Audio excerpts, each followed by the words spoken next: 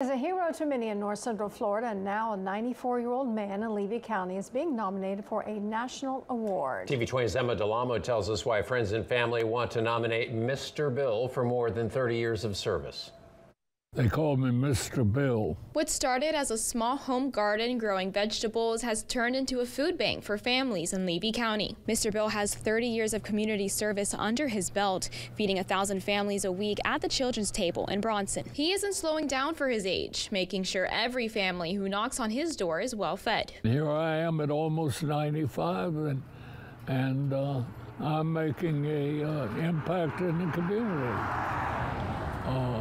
Nobody in Levy County should have to go hungry. Because of his service, volunteers want to give this veteran something special, nominating him for a national award. I came across the CNN Heroes, and when I came across that and read what the qualifications were, I said, this is something for Bill. Stacy Kyle is asking residents to fill out the CNN Heroes Award nomination form. He's just such an incredible person who's done so much for this community.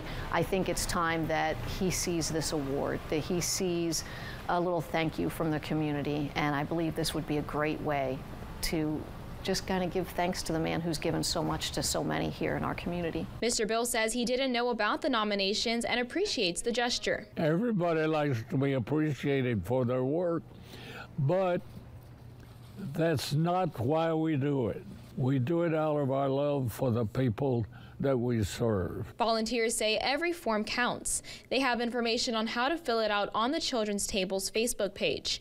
Mr. Bill says award or not, he'll always be there to help. In Bronson, Emma DeLamo, TV 20 News.